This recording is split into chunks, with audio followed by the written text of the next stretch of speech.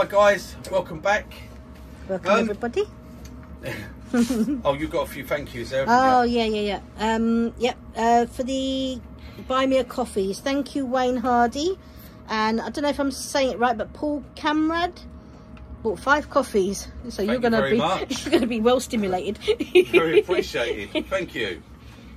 Right, this is just a little follow-up because I've done the last video that went up was about the spindle turning, and I did say about with bevels and stuff, and I've had someone come back and say, but can I actually explain a bit better about the bevel, what the bevel does? They want to know what is the bevel. When I say ride the bevel, what do I actually mean? So right, okay, yeah, guys, I'm not one that wants to stand around talking a lot, but give you the best shot. I'll give you the best shot. Right, so the bevel. Personally, I say the bevel, it's one thing. It's a depth stop.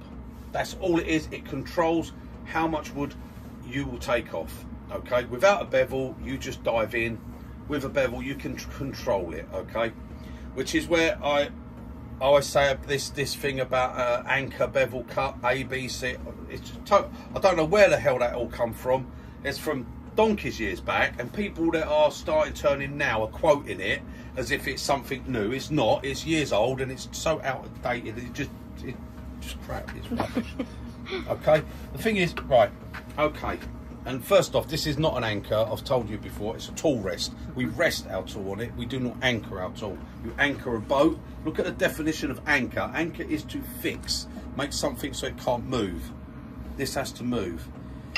So, if we put our bevel on here, right, there, we've got our bevel on. Now, I have a very steep bevel on mine for a particular reason, and I'll tell you about that. Right, our bevel's on, no cutting, okay? So, that would be our, what they'd say, anchor, say rest, bevel, okay. Raise the handle and cut. But what have we done? We've taken that bevel off. The minute we raise that handle, we've not got no bevel control. So now is when people do this and they get their catches. This is when you'll get catches with a roughing gouge. The roughing gouge is probably one of the most easiest and loveliest tool to use, and people will get nasty catches because they come on, they anchor their tool, they put the bevel on, and they raise the handle, and there you go, unsupported cut.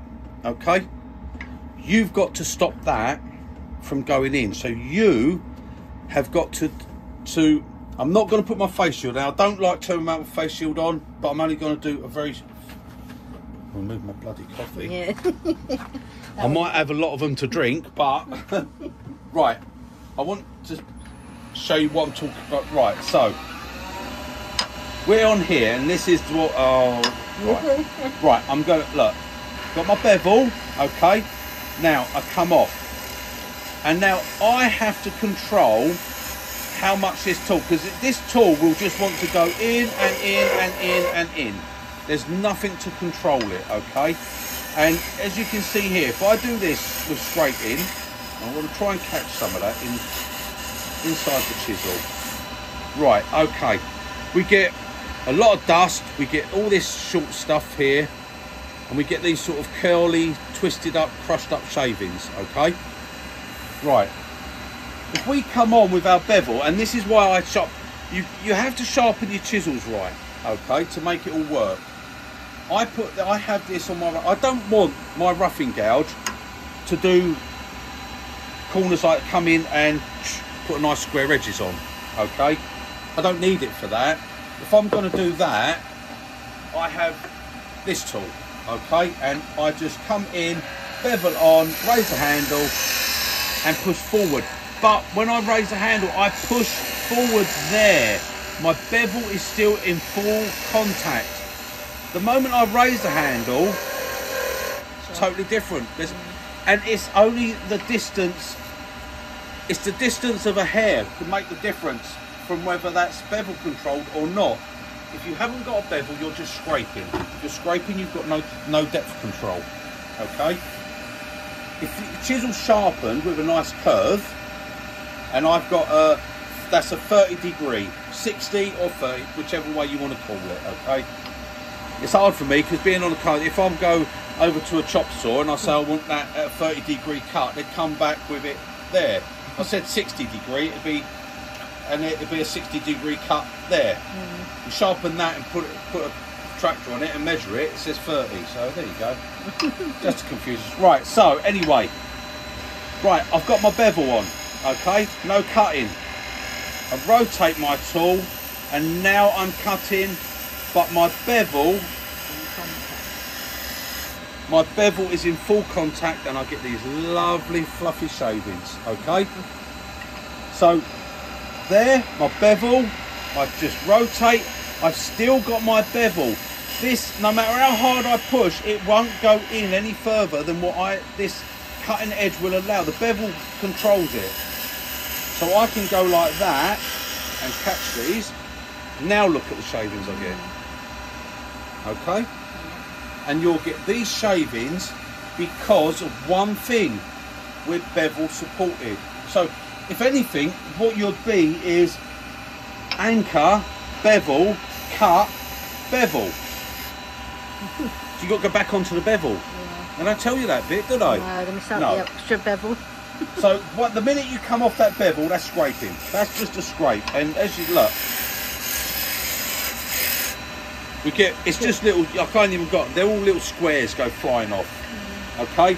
If we got bevel contact, rotate it, get a cutting edge, and then we come along.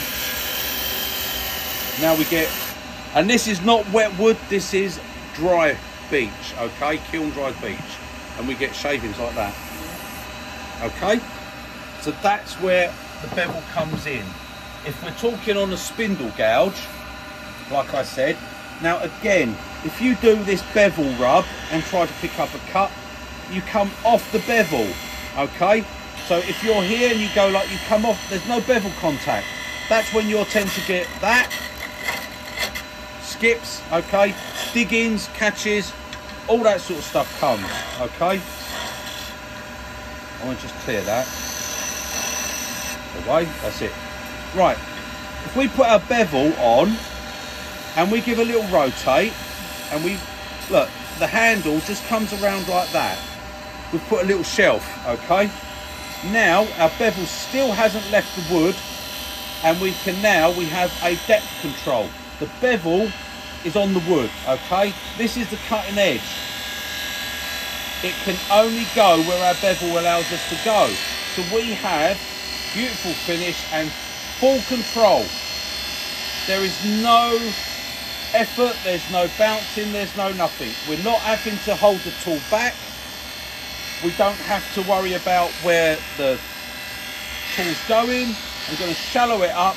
Now all I have to do to shallow that cut up is let the handle drift in slightly. Brings the bevel, the cutting edge off, and there we go, and we get that cut. Okay, now if I go the other way, and I say I want to start on the end here, now people say you've got no bevel. Right, all we need to do is that's it. We've got a place for our bevel to go. Look, it sits there and we can push along. Okay, the bevel is controlling it. Now get past that little rough bit. If I am bevel control and I pull my handle away, I'll go in. Now if I don't get my bevel back in control, I will just keep going deeper and deeper and deeper and deeper until I go through it. Okay? But now, if I want to come along, I've got my bevel on, I'm at one cut, okay? So we're coming along. Right, I want to go in. I want to come back out. I want to go back in. And come back out. And go back in. All controlled by the bevel. My bevel is controlling the depth. I can't go in any further. It can't shoot in on me. Look. It can't go in. I'm getting a very deep cut, so I'm going to come out a bit. Right, now I'm going in. There we go.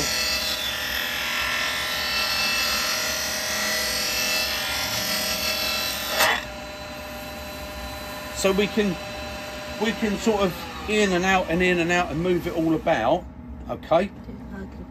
with a beautiful finish, as long as we keep the bevel in contact. We must have bevel control. The bevel stops it. So once that bevel comes off and we go tip, we've got no control over how deep it's going to go. It will go in, okay? And if you put your bevel on and you come onto the tip to start a cut, it will want to skate.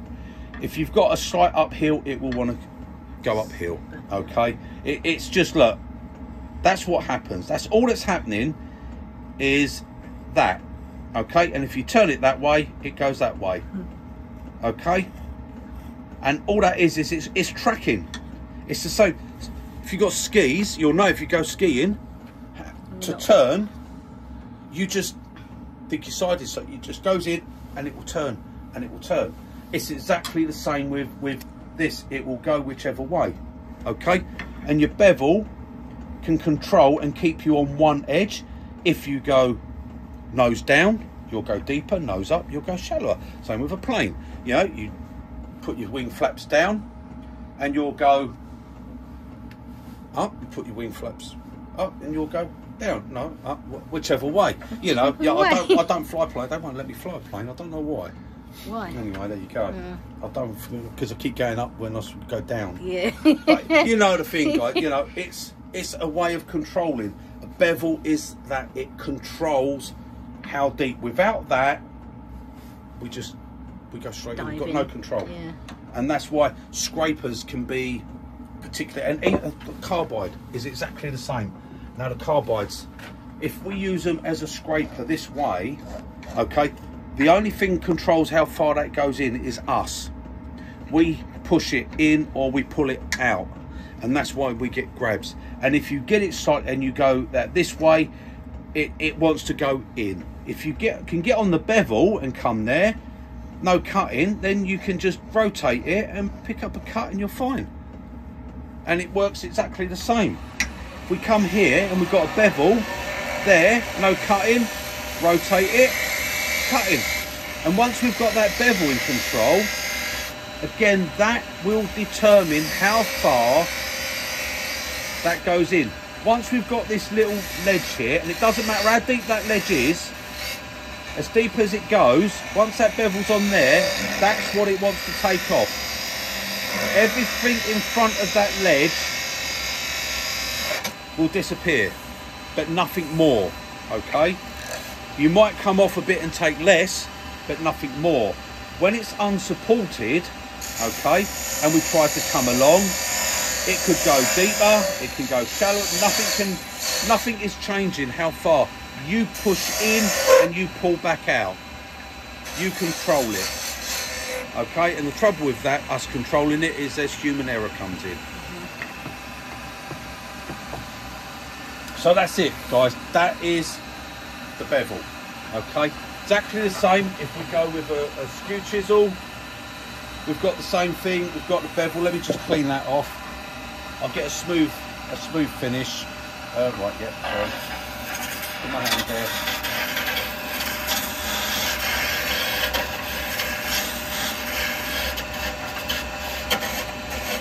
Right, they'll be all right. Okay. Same with our skew chisel. We'll say, always bring your tool rest up. Yeah, so right, put the bevel on, rub the bevel, then pick up the cut. Right, well the thing is, you've got to be careful because you'll end up coming off of the bevel onto the edge and then you'll get a skip, okay? Far better if you can get the cut and then get the bevel on. Then you've got control, okay?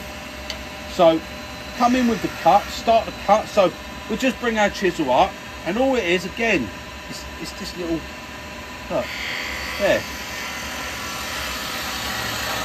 And then once we've started the cut, because that determines that depth. Now, if that bevel is on there, that's the depth we will cut at. And we take all that off. Now you'll hear it said that if you're going to come on, you come from the middle and go out, and you'll go from the middle and go this way, okay? And then what you've got to try and do is match up the cuts, and that's why when you're new to turning, you'll always end up with this little hollow, because they say you can't come on from an end because you've got nothing to put the bevel on, not unless you, when you make it. So if you come on and you get that little cut, there it is, I've started it, now my bevel's on, now I can come through bevel controlled and do one cut and keep it, and it works the same that way. Look, if I just start the cut, that's it. As soon as I start, all I need is literally a 1/16 of an inch is enough, a millimetre. That's enough to get my bevel on. My bevel's on there. Now I've got full bevel control. Now I can rotate to get a bit more cutting edge, and I can come along. And the skew is one of the few chisels I'll actually hold this way, because what you've got to watch, some cuts you do, you will come further up, and when you're here, your finger's not always got that amount of strength to stop it wanting to go over, and you don't want it to go over in that point to catch. So if you're doing these curves, you'll tend to come in, and when you come in, you're cutting higher up on the blade to do it. So we're coming here, and as we come in, we tend to be a bit higher. We're not on that bottom part to get around the curve, and that's when you come up there and it can have a tendency to want to grab you over. So I don't like to do it like that. I like to hold there, and I can, but don't death grip it, you know, it's not going to go anywhere. But all you need to be able to come on an end is a place to put your bevel. That's it. There. That is that big. Okay? That's all it is. But that is enough for me to get that bevel on. It's on.